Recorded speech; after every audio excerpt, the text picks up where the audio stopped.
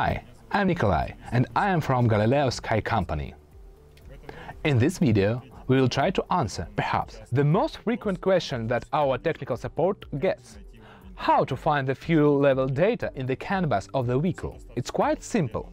You will need a device that is connected to the CAN bus of the car, a laptop with the latest configurator version, and, naturally, the fuel itself. This example will be carried out on Toyota Land Cruiser 200. We will add fuel 5 liters at a time and search the CAN scanner for required data at the same time. Let's set the highlight period for longer, so not exceed data would appear and use the same period when we add fuel.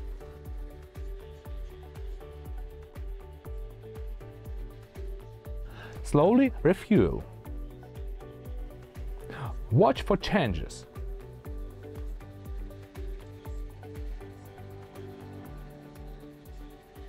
Here we can see the parameter which grows with the fuel, the 617 identifier, the 6th byte.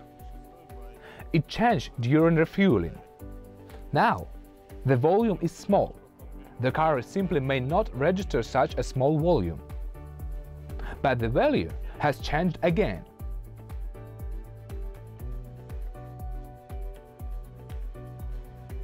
Now we will reach 5 liters. 5 liters. We have seen these parameters. This one has changed.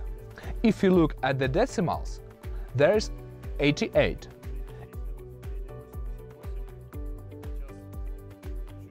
It's a little over a quarter of a tank now.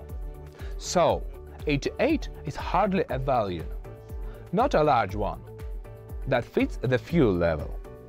All of it's most likely in 2 bytes, but it's probably not FF,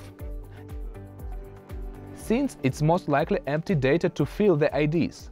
Let's try to pick the value. 22785 doesn't look like the current result. Let's try to read in backwards. It's 345. So, let's check the value in the tank.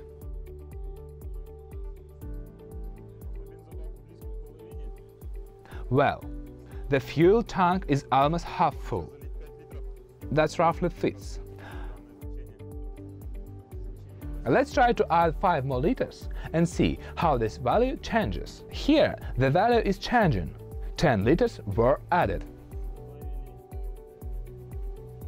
It seems like its identifier 617 and the 6th byte and the fuel seem to be shown with a coefficient of 1 to 10.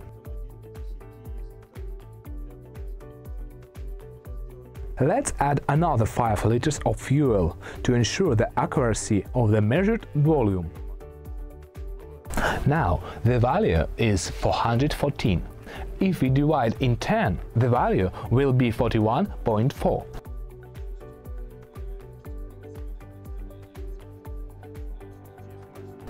Let's add 5 more liters, and if our guess is correct, we should get about 46.4.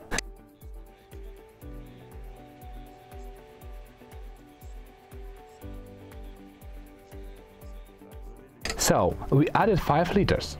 Let's wait until the float calms down for about 15 to 20 seconds. And the messages come with a delay of a bit more than 2 seconds. We can see that the value is now 46.3. It was 41.4.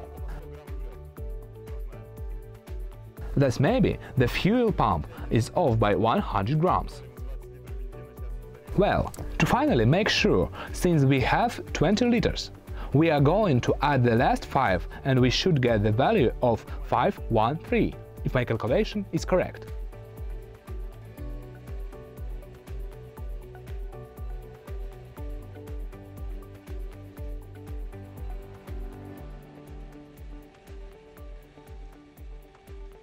Exactly 20 liters. Let's wait for the float to calm down and account for the message delay as well. So, don't worry that you haven't found anything. Take note of the time period and quantity of the received messages.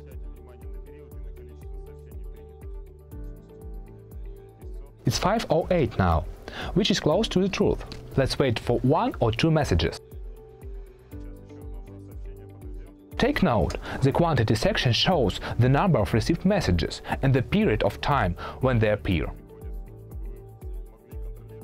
So, you may understand how long you should wait for the message. Now the value is 5:08. It was supposed to be 5:13. Well, either the sensor is not that accurate or the gas pump is slightly off.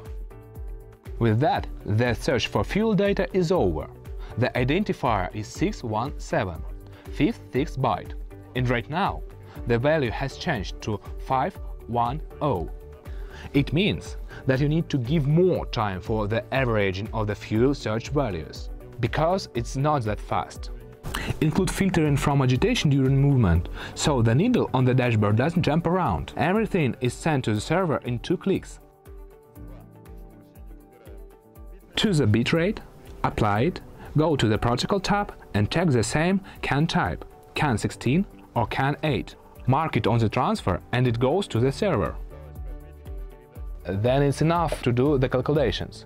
Divide by 10 and you would get the value we want. As a bonus at the end of the video, let's add the rest of the fuel until the tank is full. We added 10 more liters.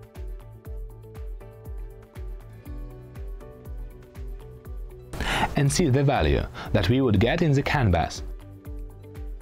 How it will update.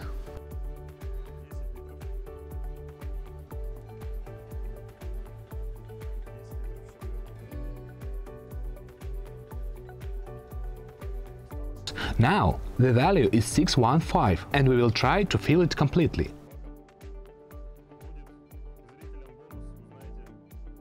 So, the viewers will know the maximum value of the tank, in order to refuel without reading the documentation in the future. The values are growing. It's also a proof to the fact that we have found the correct ones. And now, if the calculations are correct, it should be 94 liters. Well, it's 93.7 here. So, a small difference is allowed here. The car is at an angle, so either the gas station or the sensor are mistaken. After watching this video, I hope you will agree that finding the fuel data in the CAN bus sounds much harder than it really is. It's rather simple. Add fuel and see what's changing. Repeat the process several times. Find the right identifier, conduct the calibration if needed, and send the data for the client to the server. I hope that now you can always assure your client that if there is fuel data in the CAN bus, then you will definitely find it. Write your comments, leave your likes and subscribe to the channel. Goodbye!